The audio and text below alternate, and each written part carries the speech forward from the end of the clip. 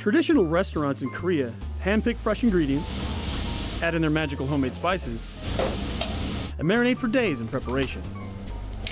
Hanjeongshik is a modern imitation of the traditional royal banquet. It's like a fantasy meal in my dreams. Shimmering bowl of rice, table of sweet and pungent sides that can please the palate of anyone. This dish looks simple enough. Sliced paprika, raw open-shelled crabs submerged in black sauce. This is the way that you eat this. You actually take it with your hands. I'm gonna dip it in a little more soy because I really like soy sauce. And you just eat it like this. I thought I knew how to eat raw crabs. I guess I was missing out. The texture is amazing. I really like it. It has that bit of fish taste, but again on the sweet side. Mix it up.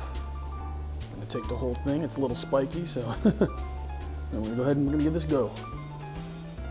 First time.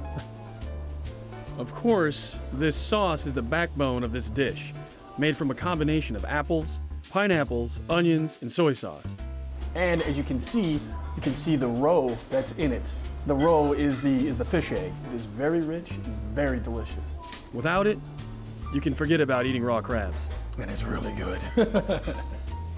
Korean food isn't too hard to find in America, but it's only a meager imitation of the original.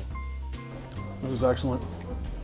The visuals look convincing, but profound taste of the zesty ingredients or the perfectly marinated crabs, you just can't find that anywhere else.